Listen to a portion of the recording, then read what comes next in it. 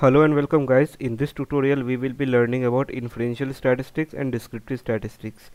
Okay, so you may frequently need a lot of data for your analysis, right? Which could take a lot of time and a lot of resources to gather.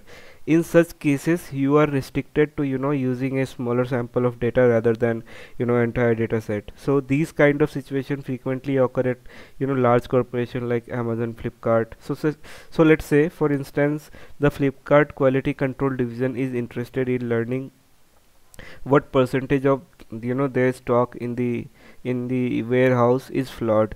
So the Flipkart quality department can simply check a sample of 1,000 product instead of all of them, which could be a lot. Okay, and then to determine the defect rate for the sample, that is proportion of defective products. So the team can directly infer what is the defect rate is for all the product in the warehouse based on the defect rate of this sample. So this process of inferring insight from sample data is called inferential statistics. Okay, so you have a corpus of a lot of product and you took 5 or 6 or you can say 10 product, and you made some analysis, and then you find out that defect rate is this, and simply using that value you can infer.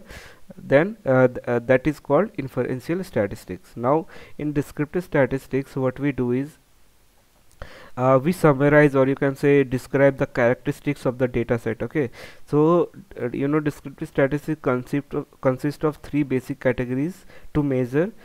First is measure of central tendency, measure of variability, or you can say spread, and then frequency distribution. So descriptive statistics describe how to summarize the basic feature of data set found in a given study, and presented in a summary that describe the data sample and its measurement. It helps analysts to understand the data better. Okay, so the method for measuring dispersion are most used est- uh, that is called standard deviation. Okay, and the standard deviation is calculated by multiplying the total square deviation from the mean by the total number of observation, and this formula is used to define as define it will tell you about how data is spread over means. Okay, and the summary measure also called as central tendency, measure of central tendency, also known as measure of center, or you can say measure of central location, aims to describe the entire data set, or you can say entirely all the data that you have in your data frame, or you can say anything with a single value that correspond to middle, or you can say center of its distribution.